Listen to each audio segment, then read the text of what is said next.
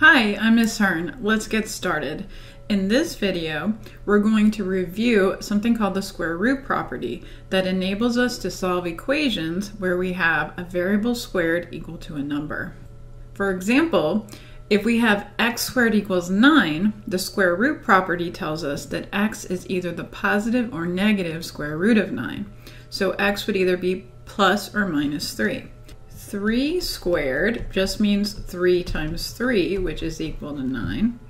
And negative 3 squared equals negative 3 times negative 3, which is also equal to 9.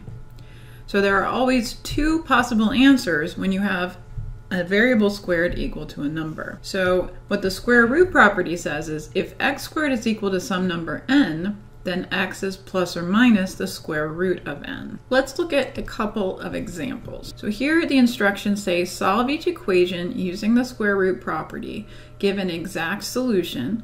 If the solution involves a radical expression, also give a decimal approximation rounded to the nearest hundredth. So we're going to start with part A, which says that c squared is equal to 49. So the square root property tells us that that means that c is equal to plus or minus the square root of 49.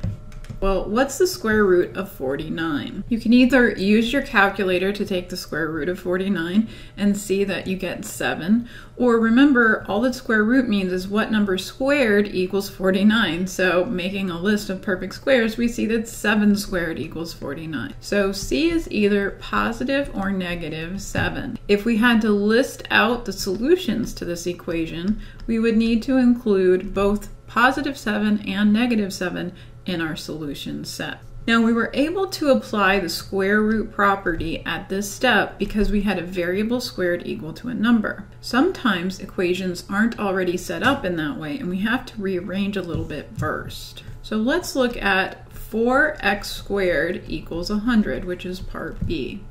The x squared is not by itself yet, so you can't use the square root property. You need to divide both sides by 4 to get that x squared by itself first. This gives us x squared equals 25. Then by the square root property, that would mean that x would have to be plus or minus the square root of 25. Remember, squaring a number and taking a square root, those two operations reverse each other. So that would mean that x is either the positive or negative version of the square root of 25. But what number squared is equal to 25? The number 5. So we have plus or minus 5. In other words, the solutions to this equation are either 5 or negative 5. Either of those two values would make the equation true. Let's do one more. Now let's solve 7a squared minus 21 equals 0. Remember, when we have a variable squared, if there's no other variable in the equation, what you want to do is get that variable squared equal to a number so you can use the square root property. That means we have to get a squared by itself in this problem. So the first thing I'm going to do is add 21 to both sides of the equal sign, keeping the balance. That gives us 7a squared equals 21. Then I'm going to divide by that coefficient 7 in order to get the a squared completely by itself. Dividing both sides by 7 gives us a squared equals 3. Now I'm going to apply the square root property. If a squared is equal to 3, a is equal to plus or minus the square root of 3. So there are actually two solutions, either the positive square root of 3 or the negative of the square root of 3. But in our instructions, we were told that if you have a radical like this one that cannot be simplified because 3 is not a perfect square, then they wanted us to get a decimal approximation. So I'm going to open up my calculator. Alright, so I'm going to take the square root of 3, which is 1.73 and so on. We're going to round to the nearest hundredth, so that's going to be approximately 1.73. So our answers are approximately 1.73 or negative 1.73.